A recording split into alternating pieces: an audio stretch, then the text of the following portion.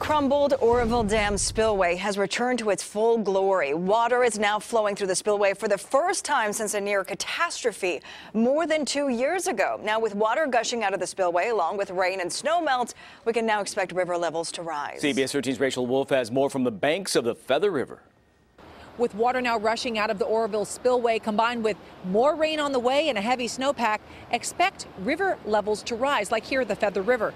You know, what happened today is actually normal, except for the fact that the spillway hasn't been open in 2 years. Drone video shows the awesome power of Mother Nature after the gates were opened at the Oroville spillway and water began pouring out for the first time since the $1.1 billion reconstruction project began. I think they did a good job, probably. I don't think they'd do it twice. You know, they wouldn't want to do it another time. The Rolls live in Biggs. They were forced to evacuate along with hundreds of thousands of others when many feared the spillway would collapse after record rainfall in February 2017. Were you a little nervous when that one came? Yeah, we were. Yeah, because of all the traffic and everything, yeah. Since then, the state has worked to redesign the spillway using 21st century engineering. The concrete is now 7.5 feet thick and reinforced with 12.5 million pounds of steel.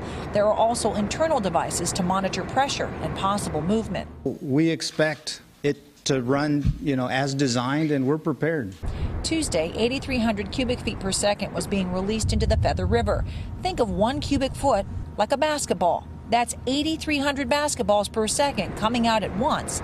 And with more rain and snowmelt, that number is expected to rise, especially in downstream communities. We may increase flows to the Feather River up to 40,000 to 60,000 cubic feet per second later this week to manage increased inflows from the storms.